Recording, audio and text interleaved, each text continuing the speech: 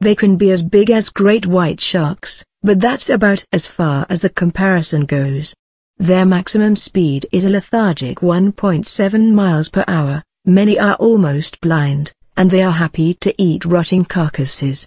They may be common throughout the ocean, but you've probably never heard of them.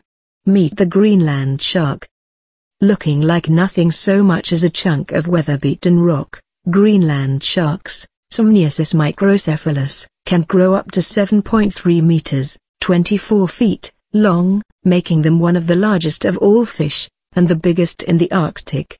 But they prefer to live in deep, cold water, so humans rarely see them.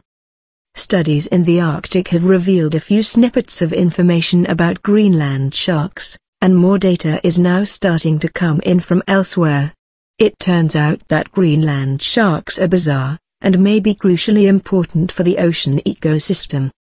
Greenland sharks only come close to the surface in places where the shallow water is frigid enough for them, primarily in the Arctic. They are most easily seen around Greenland and Iceland. As a result, they were long thought of as purely polar animals, as were the closely related Pacific sleeper shark and southern sleeper shark. But they have been reported on the coasts of Canada, Portugal, France, Scotland and Scandinavia. Some researchers think they live in many other areas too, but just haven't been spotted in them yet. They may be everywhere that's cold enough and deep enough, says Aaron McNeil of the Australian Institute of Marine Science, in Townsville, Queensland. The obvious way to see a Greenland shark in the wild is to dive into the deep sea. For instance, in 2001 a remotely operated vehicle in the Gulf of Mexico captured footage of either a Greenland shark or a sleeper shark in over 2,600 meters, 8,530 feet, of water. 2 years later, a pilot and a scientist from the Harbor Branch Oceanographic Institution in Fort Pierce, Florida, became the first people to come face to face with a Greenland shark in the deep sea.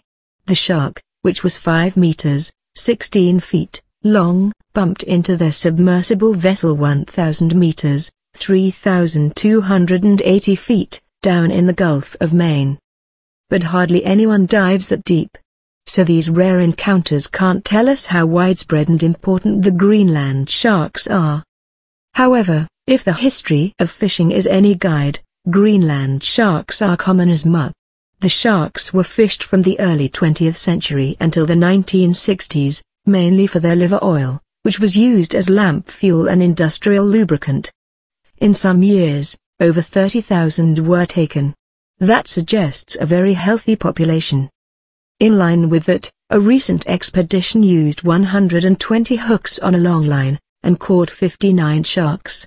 I think they're fairly common, says Aaron Fisk of the University of Windsor in Ontario. When we want to catch them, we don't have any trouble. So what are all these Greenland sharks eating? To find out, scientists have to get their hands dirty, by cutting open the sharks' stomachs and pulling out the remains of their meals. So far this kind of work suggests the menu of the Greenland shark is highly varied. As well as fish, they eat just about anything that might fall off the ice, including reindeer and polar bears. Given a chance it seems they will even try to eat moose. Last November, a man in Newfoundland found a Greenland shark gagging on a piece of moose hide, which had probably been thrown into the water by a hunter. He and another man decided to save the shark from choking on the hunk of moose. A couple yanks and it just came right out, he told the Canadian Broadcasting Corporation. It seems the sharks aren't too concerned about the freshness of their meals. Researchers have found small crustaceans called amphipods in their stomachs. These critters swarm over dead bodies in deep waters, so finding them hints that the sharks sometimes eat carrion. That would make sense, because it's hard to understand how a Greenland shark could ever catch living prey. For one thing, they are absurdly slow, moving more sluggishly than any other shark.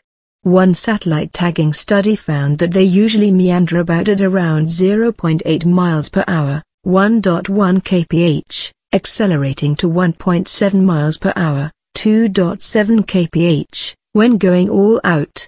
Others say they can reach 2.2 miles per hour, 3.5 kph. Regardless, many of the things they might want to eat can swim faster. If that wasn't enough, many Greenland sharks appear to be almost blind. The culprit is Omatocoeta elongata, a crustacean with a nasty habit of permanently attaching itself to the front of the shark's eyes, damaging their corneas. See the photo above. In some populations, 90% of Greenland sharks carry these parasites. The shark that rammed the Harbor Branch submersible had them dangling from its eyes. So how do Greenland sharks catch anything? It has been suggested that the parasitic crustaceans might be bioluminescent, and that the light they give off attracts fish for the shark. But that's poppycock, says George Benz at Middle Tennessee State University in Murfreesboro.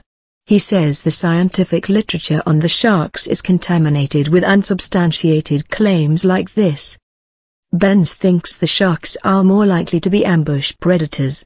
For example, Arctic seals sometimes sleep in the water to avoid polar bears, potentially allowing Greenlands to sneak up on them. The seals also have to poke their heads through ice holes to breathe, giving the sharks an opportunity to catch them unawares. They can still see light and dark, and a hole in the ice is like a big flashlight that says where the food comes in, says McNeil. No one has directly observed Greenland sharks catching seals in this way, but there is some circumstantial evidence. Large numbers of dead seals with corkscrew wounds have been recovered at Sable Island off the coast of Nova Scotia. Some were bitten in half, while others had the skin and blubber stripped from the lower halves of their bodies.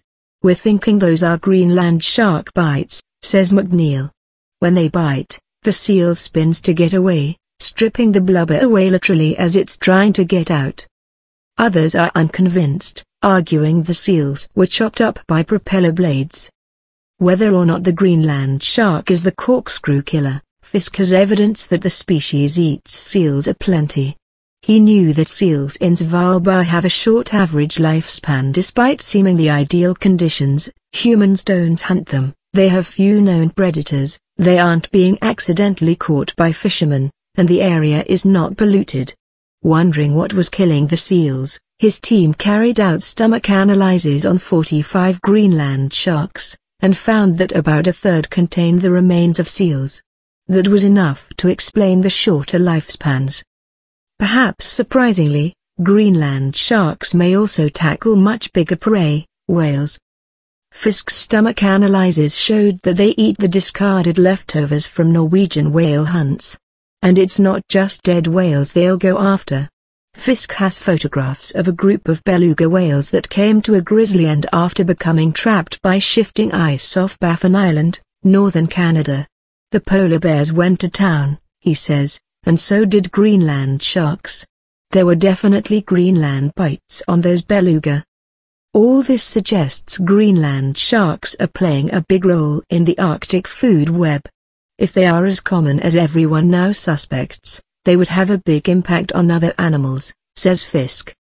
That may also be true in their deeper habitats, even if they get most of their food from sinking corpses. Ben says the sharks could be helping provide food for a wide range of other animals by breaking up these larger chunks of flesh. A lot of organisms are going to benefit, he says. If Greenland sharks are so important to the waters they live in, it would be good to know what is going to happen to them. I think we need to think a little more about Greenland sharks, says Fisk. In theory there are two things that could cause a problem, overfishing, and climate change. However, fishing seems unlikely to pose a major threat to the sharks. For one thing, their meat is toxic, because it is rife with unsavory organic contaminants. So Greenland sharks are not regarded as a good dining option. In 1968, a group of sled dogs was fed Greenland shark flesh. Reportedly they were left walking stiffly, hypersalivating and vomiting, not to mention having muscular convulsions, respiratory distress, and explosive diarrhea. Some died. A small number of Greenlands do get caught, to supply demand for an Icelandic delicacy called hakal, or fermented shark. The meat is detoxified through a multi-week rotting process. Hackle, McNeil says, is an acquired taste. Others have described it as a contender for the most disgustant food on the planet. It probably won't catch on enough to threaten the species. Fishermen might catch the sharks by accident, though. From the late 1980s, the Inuit returned to fishing for Greenland halibut as a means of preserving their culture. Greenland sharks try to snatch free meals from the fishing hooks, and can get wrapped up in the lines. That leaves climate change. Perhaps its most dramatic effect is the rapid retreat of the Arctic sea ice, particularly in the summer. What will that mean for the sharks?